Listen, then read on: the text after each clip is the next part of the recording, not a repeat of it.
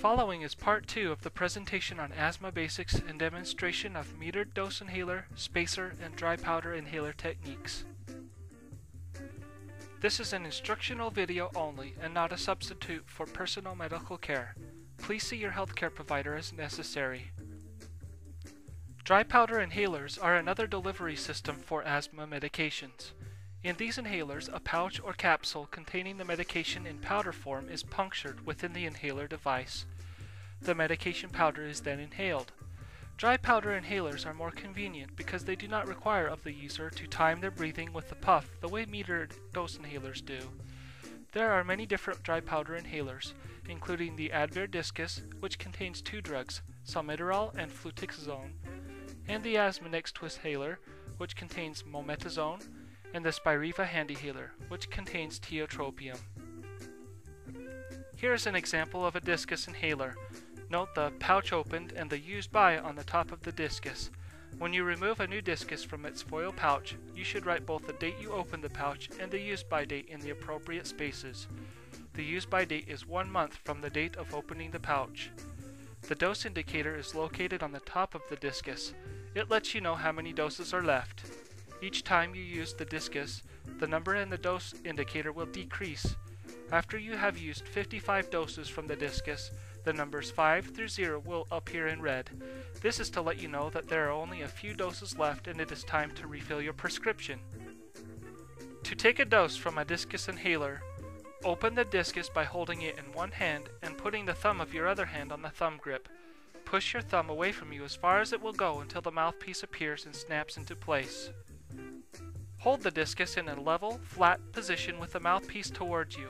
Slide the lever away from you as far as it will go until it clicks. At this point, the discus is ready to use. Pushing the lever back also causes the number on the dose indicator to decrease by 1. Once the lever has been pushed back, do not close the discus, do not tilt the discus, do not play with the lever, and do not move the lever more than once. Before inhaling your dose, exhale fully. Never breathe out into the discus mouthpiece, as this will cause you to lose your dose. After exhaling, put the mouthpiece to your lips. Breathe in quickly and deeply through the discus. Do not breathe in through your nose. Remove the discus from your mouth. Hold your breath for about 10 seconds or for as long as is comfortable to allow the medication to reach deeply into your lungs. Breathe out slowly. The discus delivers your dose of medicine as a fine powder, and it is normal to taste or feel it. Do not use another dose from the discus even if you do not feel or taste the medicine. If the discus inhaler contains a steroid, such as the Advair inhaler, rinse your mouth with water and spit the water out. This will help prevent fungal infections from occurring. When you are finished, close the discus by putting your thumb on the thumb grip and sliding it back towards you as far as it will go. The discus will click shut and the lever will automatically return to its original position. Unlike with the metered dose inhalers, discus inhalers cannot be used with a spacer. The inhaler should not be washed. To use an Asthma Twisthaler, first remove it from the foil pouch and write the date on the cap label.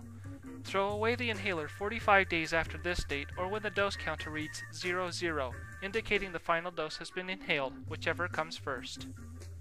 To take a dose from the Twisthaler, hold the inhaler straight up with the colored portion on the bottom.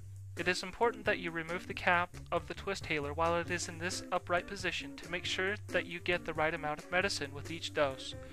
Holding the color base, twist the cap in a counterclockwise direction to remove it. As you lift off the cap, the dose counter on the base will count down by 1. Removing the cap loads the Twisthaler with the medicine that you are now ready to inhale. Note the indented arrow on the white portion of the Twisthaler. Ensure that this arrow is pointing to the dose counter. Breathe out fully, then bring the Twisthaler up to your mouth with the mouthpiece facing toward you. Place the mouthpiece in your mouth, holding it on its side. Firmly close your lips around the mouthpiece and take in a fast, deep breath. Since the medicine is a very fine powder, you may not be able to taste, smell, or feel it after inhaling the medicine. Do not cover the ventilation holes while inhaling the dose. Remove the Twisthaler from your mouth and hold your breath for about 10 seconds, or as long as you comfortably can. When closing the Twisthaler, the indented arrow should line up with the dose counter. Replace the cap and turn clockwise until the inhaler clicks.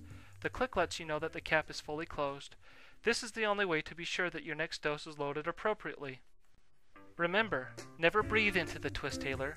Rinse your mouth after using a twistaler that contains a steroid, such as the Asthma twistaler. Do not swallow the water.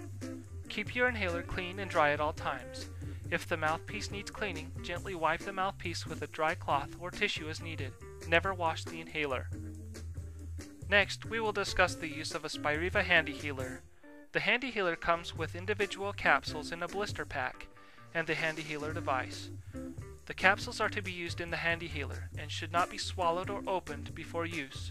The packed capsules are separated by tearing along the pre-cut perforations.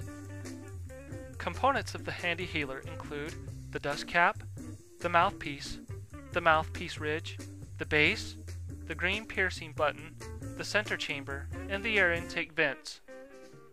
To take a dose of Spiriva from a Handy Healer device, open the dust cap by pressing the green piercing button.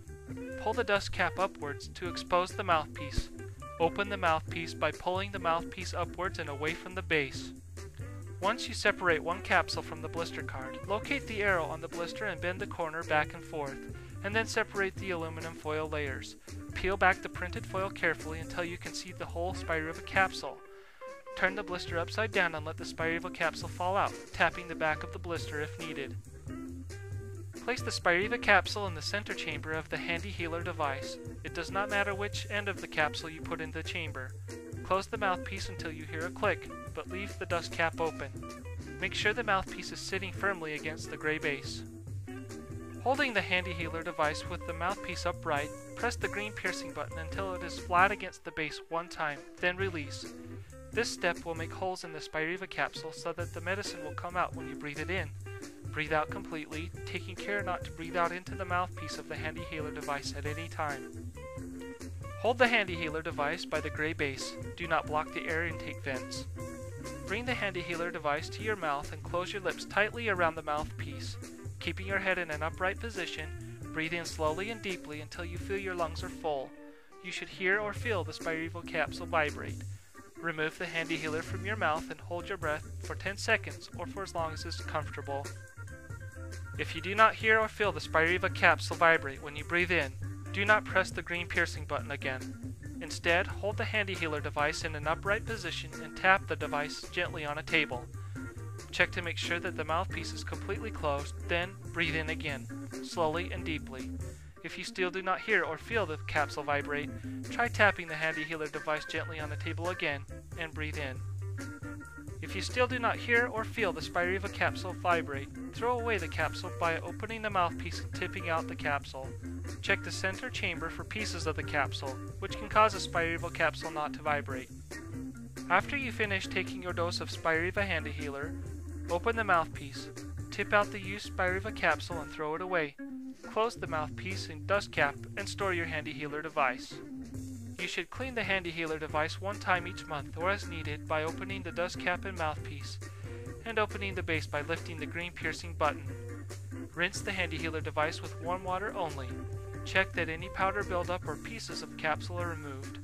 Dry the Handy Healer device well by tipping the excess water out on a paper towel. Air dry for 24 hours afterwards, leaving the dust cap, mouthpiece, and base open. Do not use the Handy Healer device when it is wet. This concludes the presentation on asthma basics and demonstration of metered dose inhaler, spacer, and dry powder inhaler techniques. If you require additional information, please contact your local healthcare provider.